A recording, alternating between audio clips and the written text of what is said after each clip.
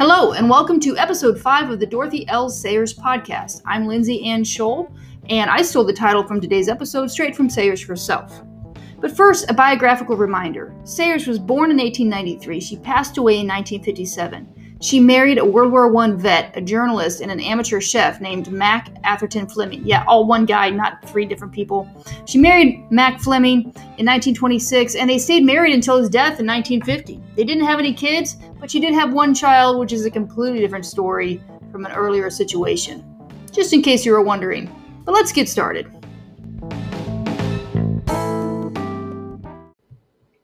So listener Tom keeps asking for Sayers jokes.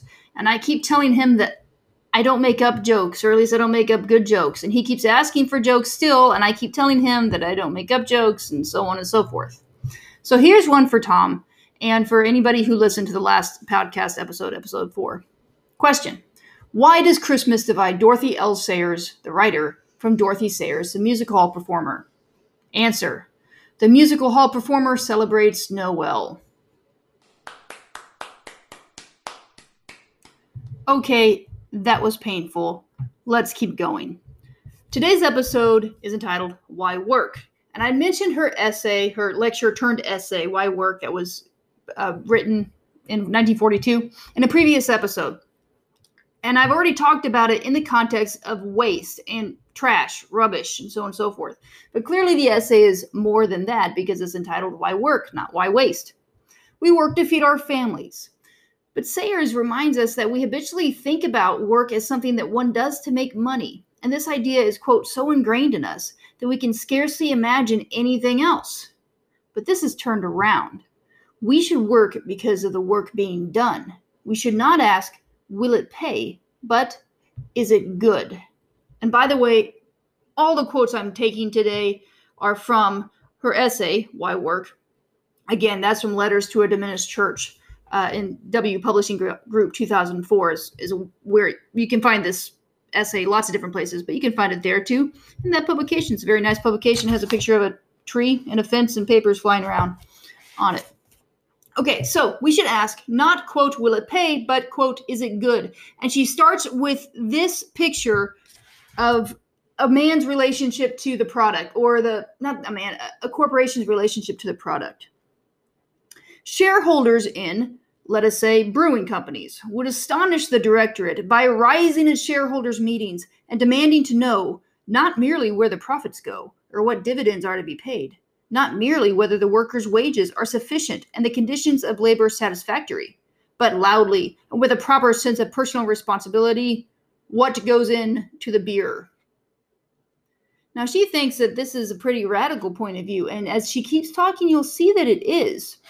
And I want you, as we go, to set aside your, I don't know if you need to set aside your economic mind, but set aside your questions and your kind of the society we're in, which is very much a money-based society. Set aside whatever you want. I don't care. But I do want you to catch the vision. It's easy to come up with questions about it. It's easy to say, hey, but hold on, Sayers, this is not going to work for X, Y, and Z. But first, try to catch the vision. And then if you can catch the vision, you'll see that the questions are worth asking and worth dealing with, but you'll have a lot more motivation to try to answer them instead of just saying, oh, I've got a question. She's obviously wrong. So she gives us two powerful contradictory examples of this vision of asking, is a work good? Is a work worth the thing being produced? Okay, so the first one is war. And again, she says in war, production for wasteful consumption still goes on. And she talks elsewhere like it's getting blown away, literally. But there is one great difference in the goods produced. None of them is valued for what it will fetch, but only for what it is worth in itself. The gun and the tank, the airplane and the warship have to be the best of their kind. A war consumer does not buy shoddy. He does not buy to sell again. He buys a thing that is good for its purpose, asking nothing of it, but that it shall do the job that it has to do. Once again, war forces a consumer into the right attitude to the work. Why do we work? We work not because we need to make money, but we work because we want the product of that work. And the case of war is pretty compelling. Obviously, she's living through it at this time. But it's like medicine. Theoretically, you make medicine so that it's effective. That's its chief goal. Another, maybe more positive vision of a situation where the economy is driven by things because the products are good, not because they sell, are hobbies. We know that there can be satisfaction in doing good work because people have hobbies. And she says, picture this: a man will put loving labor into some hobby, which can never bring him any economically adequate return.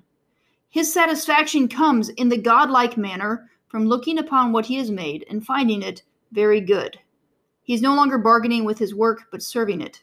It is only when work has to be looked on as a means to gain that it becomes hateful. And then she goes on, then it becomes a problem.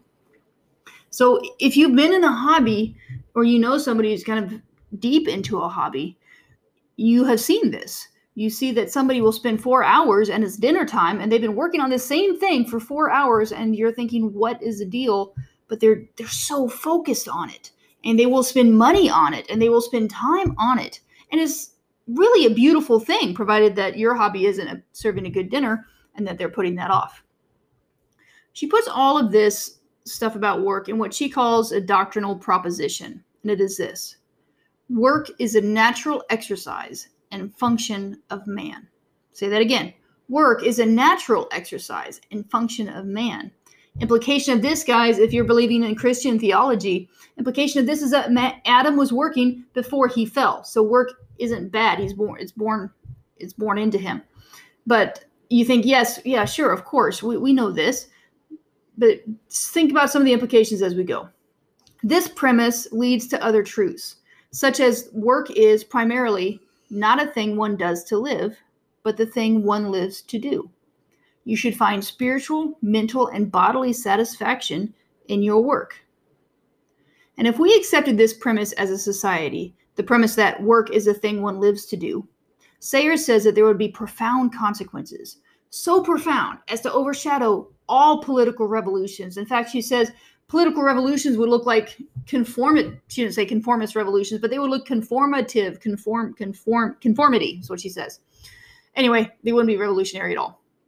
So if we say work is the thing one lives to do, these are some of the consequences that would come about. 1, if a worker serves a work, loves a work, profit would not be an issue. She says this: so long as society provides a worker with a sufficient return in real wealth to enable him to carry on to the work properly, then he has his reward. For his work is a measure of his life, and his satisfaction is found in the fulfillment of his own nature and a contemplation of the perfection of his work. Okay, so if a worker serves a work, profit's not an issue because he doesn't need extra money, because what would he use the extra money for? He's enjoying the work itself. That's what he wants. Now, a sub-consequence is that she says what most of us demand from society is that we should always get out of it a little more than the value of the labor we give to it. Let me say that again a little slower. What most of us demand from society is that we should always get out of it a little more than the labor we put into it. By this process, we persuade ourselves that society is always in our debt, a conviction that not only piles up actual financial burdens, but leaves us with a grudge against society. First consequence, the work itself would be the reward. Second consequence, the worker would be fitted to the work instead of the work being done by people whose labor came cheapest. In other words, the right men and the right women would be in the right jobs. Now, this is one of Sayers' more prophetic moments. That's probably too strong. But we now, in 2020, we're in an age of personality types. We have the Myers-Briggs personality types. Are you an ISFP? Are you an ENFJ? Are you an ESTP? I think I've taken the test a couple of times and I still can't remember what they are. We've got the Enneagram. We have Facebook quizzes. What Harry Potter character are you? There's something like, I think I took a quiz once where, am I fire or am I woods or am I a glacier? So there's lots of different avenues to finding out more about myself. And it gets kind of silly many times. On the other hand, we are very concerned with how we fit with our surroundings, how we fit with our jobs. We don't want to put a square peg in a round hole if we can help it. Sayers would have appreciated this effort to direct people in the direction they're fitted to go. She herself felt this pressure to do work to which she did not feel called. And we talked about this in her discussion with Lewis in episode 1. She didn't want to, even though she herself was a writer, she didn't feel confident writing everything. She wrote about theology, but she didn't feel confident writing about everything in theology. Also, we didn't talk about this in episode 1, but she tried to be a teacher. Those were some of the jobs that were available when she got out of college, and that didn't work out. On paper, she would have made a great teacher. She was vivacious, she was articulate, she was organized, she was a bit of a workaholic.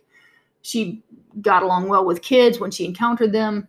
On paper, she would have been great, but she saw that it just wasn't a good match. And so she tried a bit of it and stopped and took to rather, kind of scratching to make ends meet in London rather than have a nice, solid teaching job.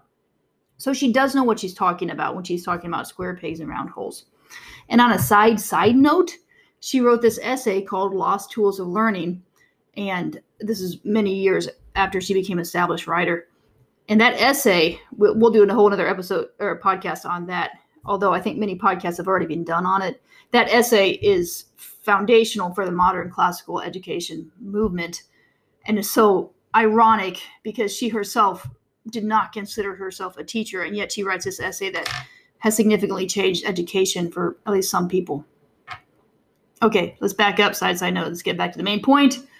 The third consequence of if society accepts the premise that work is the thing one lives to do, if we really believed that work is a natural exercise and function of man, then, quote, we should no longer think of work as something that we hasten to get through in order to enjoy our leisure.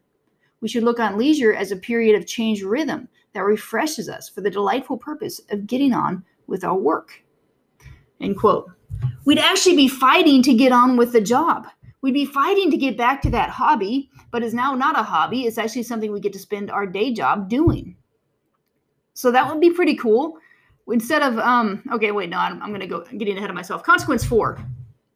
We should fight to do the work worth doing, in which case we would take pride in our work. There would be a sense of personal ownership of it. Protests and strikes would still exist, but they would be aimed not towards more pay, but towards better products. You'd be striking in the street thinking, I want this beer to be better than what it is. Directorate, make it better. Or I think this car should be more streamlined and it's not, and I'm protesting. That would be so cool if that actually is what happened. And this is a vision she's trying to create. Now, there's another premise that comes out of the idea that work is a natural function of man, and it applies to the church. So we had this list of 4 consequences that come from this idea that work is a thing one lives to do, and this cool picture of how that would affect us. But outside of the idea that another implication of the idea that work is a natural function of man applies to the church. And it is that it is a business of the church to recognize the secular vocation as sacred. Again, this as echoes of her discussion with C.S. Lewis. Although the church affirms that secular work can be sacred, Sayers says it's actually a lot harder to see it in practice. And she's got this great imagery here about how the church should approach a carpenter. And we still have carpenters. So, a carpenter, man, that is a universal trade, isn't it? Doesn't every culture in every age have cabinets? Thinking about that for a second. Every culture, every age has cabinets. Plumbing, not always. Welding, definitely not. Electricity, definitely not. But carpentry, yeah, that's still around. Okay, we're getting back to the point here. Okay, she says this. The church's approach to an intelligent carpenter is usually confined to exhorting him not to be drunk and disorderly in his leisure hours and to come to church on Sundays. What the church should be telling him is this, that the very first demand that his religion makes upon him is that he should make good tables. And I think that this is, as I kind of talk through these points in the podcast, it seems like, yeah, okay, I get that. Yeah, sure, we want to have good products. But I think when she says it like this, I start thinking, whoa, Sayers, you are making a point that is not being exercised right now. I have never heard from Sunday school that I need to be, I'm a teacher by trade. I've never heard from Sunday school that I need to be a better teacher because I'm a Christian and I'm a teacher. Now, I'm sure that if somebody were to talk with me about it, they would say that, but never from the pulpit. You need to do a better job at welding. Let's say that you're a fashion designer and you come in like a slob to church. Would somebody take you aside and say, look, you're identifying yourself as a fashion designer and you're looking like this? I don't think that that's good. So I'm not sure how that would all play out, but it does broaden the view of the church in a pretty cool way, that it's this all sacred. And if you want to get all Platonic on it, then being is good and existence is good. And so therefore there's a level of sacredness all around us in everything we find in the work of our hands. She gives this story about an encounter she had with a play that she wrote a play called Zeal of Thy House. And it's a play about an architect of Canterbury Cathedral. I may have mentioned it already. But she says that when she did Zeal of Thy House, it was produced in Canterbury Cathedral as part of a kind of a play cycle that they would do. T.S. Eliot also wrote a play for them, which is pretty cool. It was popular, and so they went on to produce it in London. And when it was produced in London, she got a letter from what she calls a dear old pious lady who was much struck by the beauty of the angels. And these archangels in the play were standing on, they were 11 feet high. They were on platforms, 11 feet from wingtip to sandal tip, as Sayers says. They had gold robes that were heavy, and they looked just really archangel-y. And the lady who was writing Sayers asked, quote, whether I selected the actors who played the angels for the excellence of their moral character. So were these good actors, moral actors, who played angels? And Sayers responds that, first, I didn't select them. That's the job of the producer. I'm just the writer of the play. Second, they were selected because of their height. They were selected because of their looks. They were selected because of their athletic ability, so they could stand for long periods of time on the platform. And they were selected if they could act. Those were the criteria that went into this. And to the extent that any moral criteria was being considered, it was that, can they show up to work sober and on time? Because that's a moral criteria. Now, after all of that, the other criteria was that his behavior for the angel wasn't scandalous to the company. And we move on. And then Sayers kind of goes into why the church doesn't really do good work all the time, because they're looking for piety they're not looking for quality in the work. They're looking for piety in the work, and that's a different thing.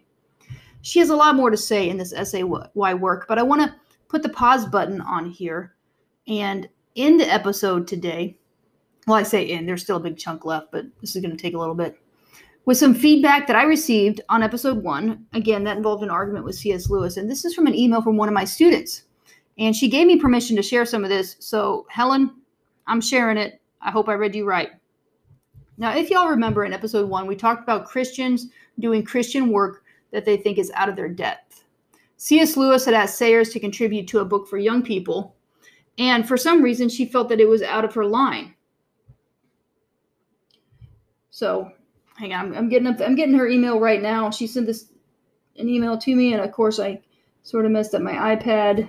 You know, when things go to sleep on you, it's hard to wake them up in the order that they should be woken up in. Okay, here we go. So, my student wrote to me, said she has some thoughts about episode 1.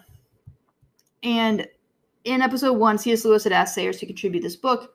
She felt it was out of her line, and this provoked a discussion of Christians as artists, and an artistic conscience. Is it different than an actual conscience? You know, if you betray an artistic conscience, well, you're like qualifying it. That's like saying, well, I don't know what it's like saying, but it's like it's undermining. It's just a conscience, whether it's artistic or not.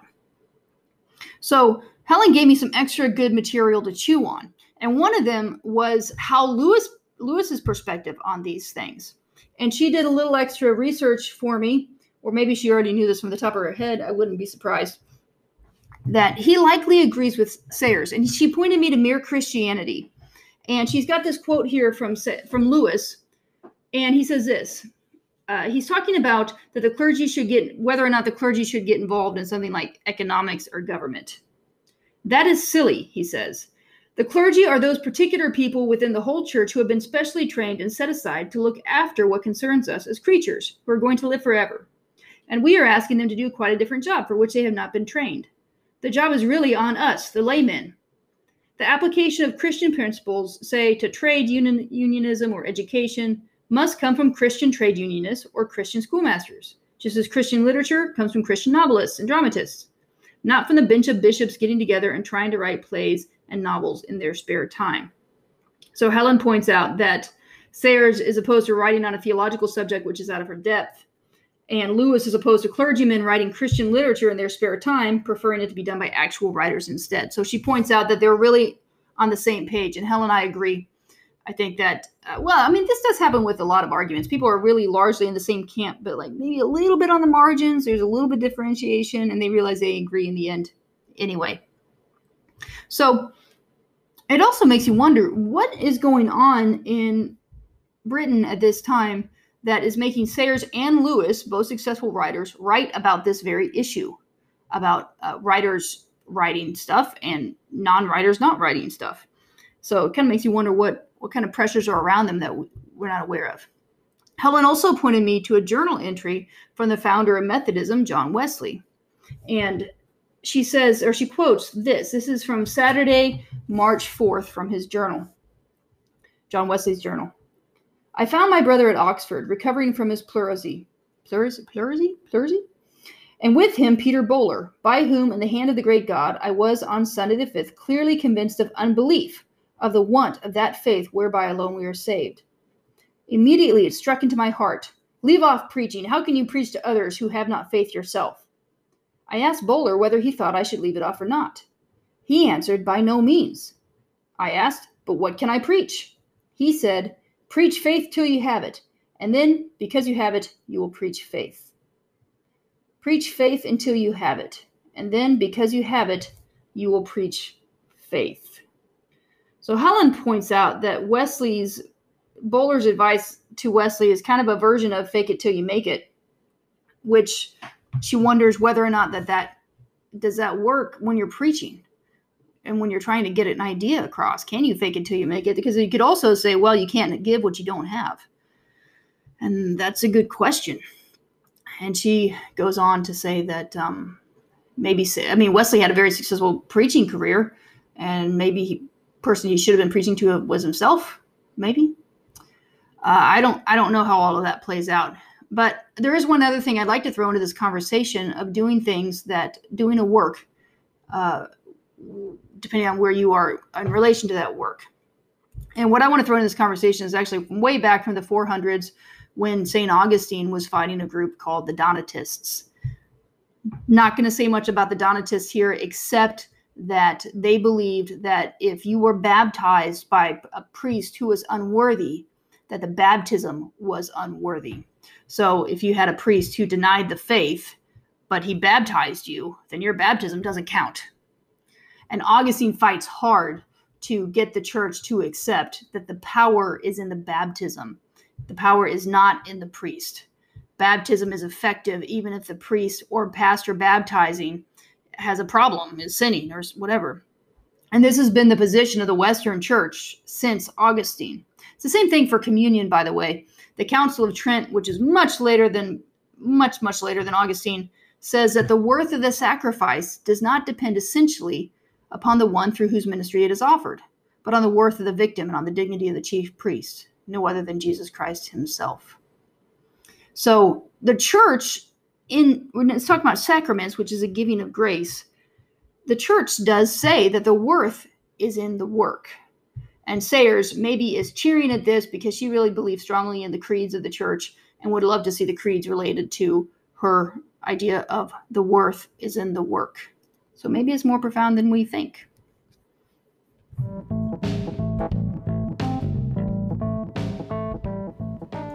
Hey, thank you guys for listening as we talk through this issue. And if you want to find any more of my own writing or more information about Sayers, you can find it at www.lindsayannwithanescholl.com. That's I mean, you don't write out N with an E. It's just there, LINDSEYANNESCHOLL. Or you can email me. I heard from Helen, and I would love to hear your thoughts. You can email me at lindsayandscholl@gmail.com.